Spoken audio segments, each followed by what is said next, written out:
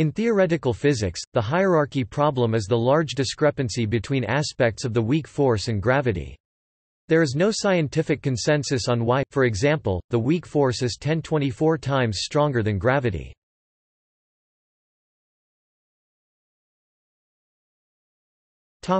Technical definition. A hierarchy problem occurs when the fundamental value of some physical parameter, such as a coupling constant or a mass, in some Lagrangian is vastly different from its effective value, which is the value that gets measured in an experiment. This happens because the effective value is related to the fundamental value by a prescription known as renormalization, which applies corrections to it. Typically the renormalized value of parameters are close to their fundamental values, but in some cases, it appears that there has been a delicate cancellation between the fundamental quantity and the quantum corrections. Hierarchy problems are related to fine-tuning problems and problems of naturalness, and over the past decade many scientists argued that the hierarchy problem is a specific application of Bayesian statistics.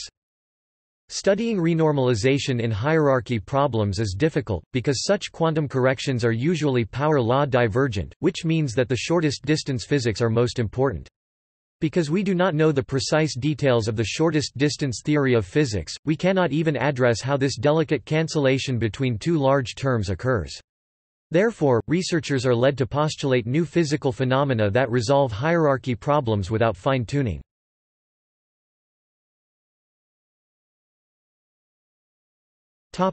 Overview. A simple example. Suppose a physics model requires 4 parameters which allow it to produce a very high-quality working model, calculations, and predictions of some aspect of our physical universe.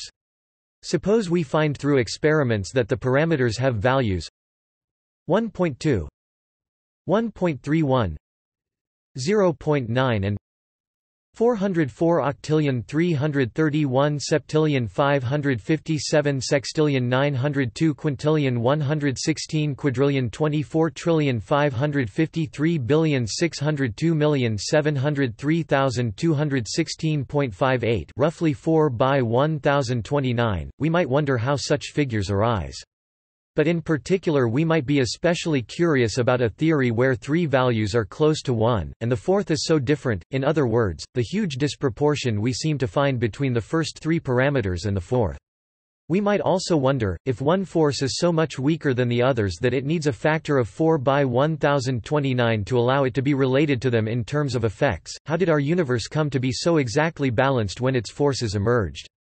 In current particle physics the differences between some parameters are much larger than this, so the question is even more noteworthy. One answer given by physicists is the anthropic principle.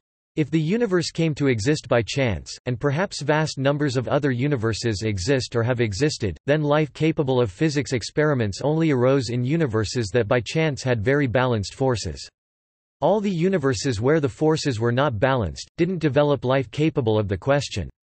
So if a life form like human beings are aware and capable of asking such a question, humans must have arisen in a universe having balanced forces, however rare that might be. So when we look, that is what we would expect to find, and if done properly, it is acquired. A second answer is that perhaps there is a deeper understanding of physics, which, if we discovered and understood it, would make clear these aren't really fundamental parameters, and there is a good reason why they have the exact values we have found, because they all derive from other more fundamental parameters that are not so unbalanced.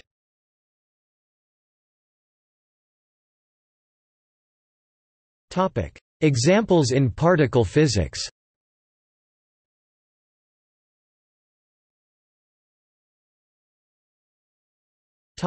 The Higgs mass. In particle physics, the most important hierarchy problem is the question that asks why the weak force is 1024 times as strong as gravity. Both of these forces involve constants of nature, Fermi's constant for the weak force and Newton's constant for gravity. Furthermore, if the Standard Model is used to calculate the quantum corrections to Fermi's constant, it appears that Fermi's constant is surprisingly large and is expected to be closer to Newton's constant, unless there is a delicate cancellation between the bare value of Fermi's constant and the quantum corrections to it. More technically, the question is why the Higgs boson is so much lighter than the Planck mass or the grand unification energy, or a heavy neutrino mass scale. One would expect that the large quantum contributions to the square of the Higgs boson mass would inevitably make the mass huge, comparable to the scale at which new physics appears, unless there is an incredible fine-tuning cancellation between the quadratic radiative corrections and the bare mass. It should be remarked that the problem cannot even be formulated in the strict context of the Standard Model, for the Higgs mass cannot be calculated. In a sense, the problem amounts to the worry that a future theory of fundamental particles, in which the Higgs boson mass will be calculable, should not have excessive fine-tunings. One proposed solution, popular amongst many physicists, is that one may solve the hierarchy problem via supersymmetry. Supersymmetry can explain how a tiny Higgs mass can be protected from quantum corrections. Supersymmetry removes the power law divergences of the radiative corrections to the Higgs mass and solves the hierarchy problem as long as the supersymmetric particles are light enough to satisfy the Barbieri-Giudici criterion. This still leaves open the mu problem, however. Currently the tenets of supersymmetry are being tested at the LHC, although no evidence has been found so far for supersymmetry.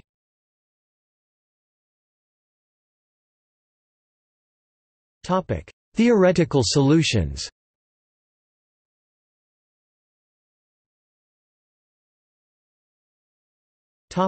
Supersymmetric solution. Each particle that couples to the Higgs field has a Yukawa coupling lambda f. The coupling with the Higgs field for fermions gives an interaction term L y u k a W A equals minus lambda F psi H psi. Display style math call L underscore mathrm Yukawa equals lambda underscore F bar psi H psi with psi display style psi being the Dirac field and H display style H the Higgs field.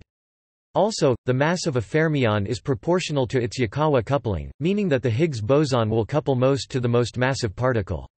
This means that the most significant corrections to the Higgs mass will originate from the heaviest particles, most prominently the top quark. By applying the Feynman rules, one gets the quantum corrections to the Higgs mass squared from a fermion to be delta m h 2 equals minus lambda f 2 8 pi 2 lambda u v 2 plus display style delta m underscore h caret 2 equals frac left lambda underscore f right caret 2 8 pi caret 2 lambda underscore mathrm uv caret 2 plus the lambda u v display style lambda underscore mathrm uv is called the ultraviolet cutoff and is the scale up to which the Standard Model is valid. If we take this scale to be the Planck scale, then we have the quadratically diverging Lagrangian. However, suppose there existed two complex scalars taken to be spin zero such that lambda s equals lambda f 2. The couplings to the Higgs are exactly the same.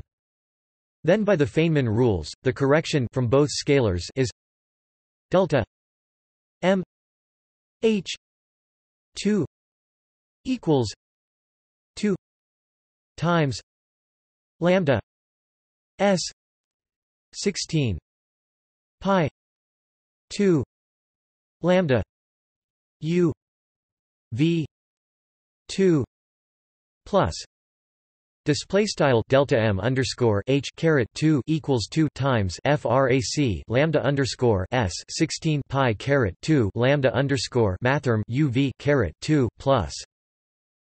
Note that the contribution here is positive. This is because of the spin statistics theorem, which means that fermions will have a negative contribution and bosons a positive contribution. This fact is exploited.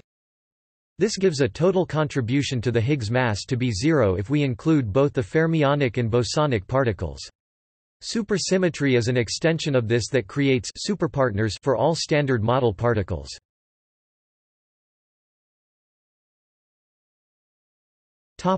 Conformal solution.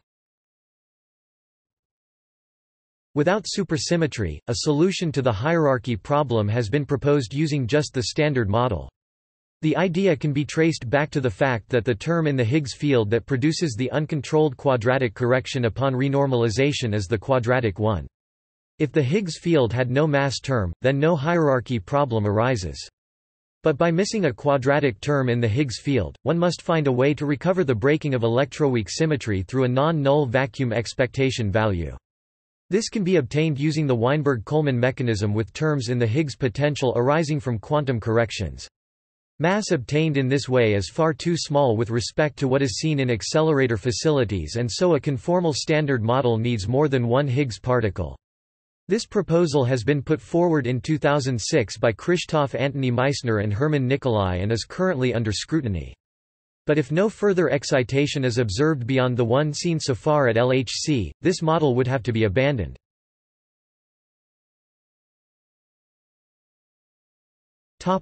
Solution via extra dimensions. If we live in a 3 + 1 dimensional world, then we calculate the gravitational force via Gauss' law for gravity. G R equals minus G M E R R 2. Display style Math BF R equals GM frac Math BF R caret 2 1, which is simply Newton's law of gravitation. Note that Newton's constant g can be rewritten in terms of the Planck mass. G equals C M P L 2. Display style G equals frac HBARC M mathrm place caret 2. If we extend this idea to delta display style delta extra dimensions, then we get G R equals minus M E R M P L 3 plus 1 plus delta 2 plus delta R 2 plus delta display style Math R equals M frac Math E R M mathrm place 3 plus 1 plus delta caret 2 plus delta R caret 2 plus delta 2, where MPL 3 plus 1 plus delta display style M mathrm place 3 plus 1 plus delta is the 3 plus 1 plus delta display style delta dimensional Planck mass. However, we are assuming that these extra dimensions are the same size as the normal 3 plus 1 dimensions. Let us say that the extra dimensions are of size n greater than n, then we get our usual Newton's law. However, when r greater than n, the flux in the extra dimensions becomes a constant, because there is no extra room for gravitational flux to flow through. Thus the flux will be proportional to n delta n caret delta because this is the flux in the extra dimensions. The formula is G R equals minus M E R M P L 3 plus 1 plus delta 2 plus delta R 2 n delta display style Math R equals M frac Math E R M mathrm place 3 plus 1 plus delta caret 2 plus delta R caret 2 n caret delta minus M E R M P L 2 R 2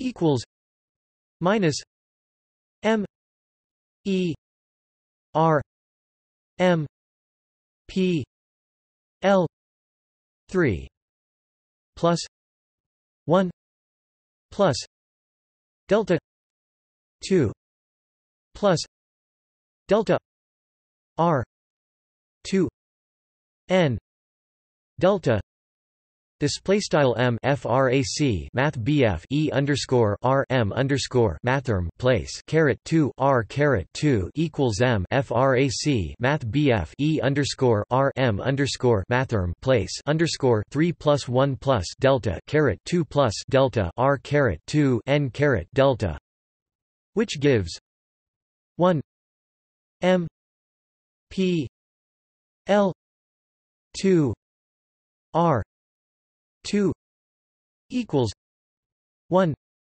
m p l 3 plus 1 plus delta 2 plus delta r 2 n delta display style frac 1 m underscore mathrm place caret 2 r caret 2 equals frac 1 m underscore mathrm place underscore 3 plus 1 plus delta caret 2 plus delta r caret 2 n caret delta right arrow m p l 2 equals m p l 3 plus 1 plus delta 2 plus delta n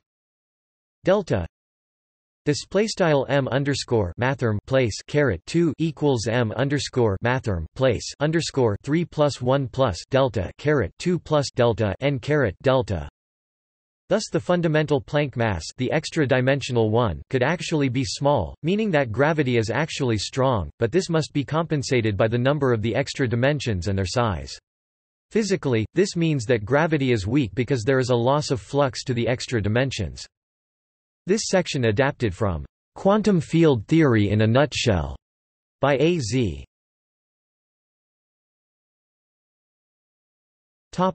Braneworld models.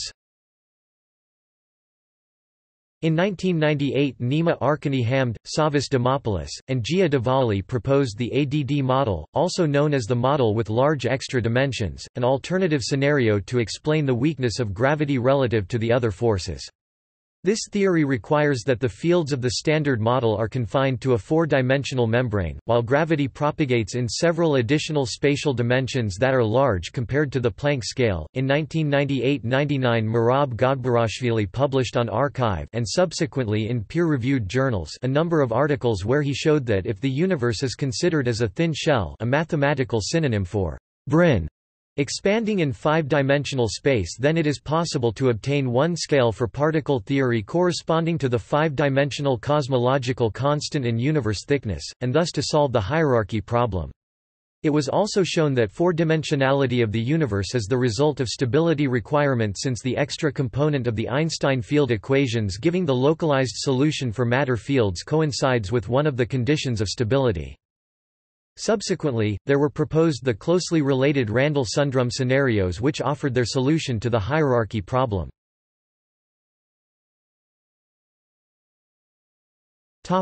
Finite groups. It has also been noted that the group order of the baby monster group is of the right order of magnitude, 4 × 10^33. It is known that the monster group is related to the symmetries of a particular bosonic string theory on the Leech lattice. However, there's no physical reason for why the size of the monster group or its subgroups should appear in the Lagrangian. Most physicists think this is merely a coincidence. Another coincidence is that in reduced Planck units, the Higgs mass is approximately 48 m minus 1 3 equals 125.5 g e v display style 48 m caret minus 1/3 equals 125.5 mathrm GeV. where m is the order of the monster group. This suggests that the smallness of the Higgs mass may be due to a redundancy caused by a symmetry of the extra dimensions, which must be divided out. There are other groups that are also of the right order of magnitude, for example, whale e 8 times e 8 display style text whale e underscore 8 times e underscore 8.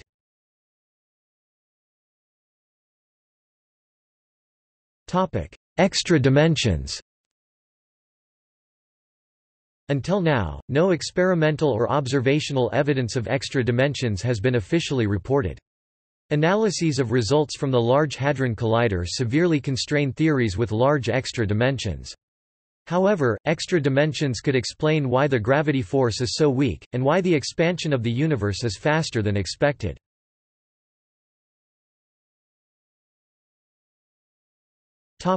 The cosmological constant. In physical cosmology, current observations in favor of an accelerating universe imply the existence of a tiny, but non-zero cosmological constant. This is a hierarchy problem very similar to that of the Higgs boson mass problem, since the cosmological constant is also very sensitive to quantum corrections. It is complicated, however, by the necessary involvement of general relativity in the problem and may be a clue that we do not understand gravity on long-distance scales such as the size of the universe today. While quintessence has been proposed as an explanation of the acceleration of the universe, it does not actually address the cosmological constant hierarchy problem in the technical sense of addressing the large quantum corrections. Supersymmetry does not address the cosmological constant problem, since supersymmetry cancels the M4 Planck contribution, but not the M2 Planck one, quadratically diverging.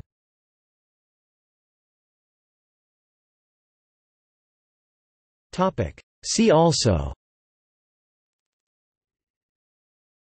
CP violation, quantum triviality.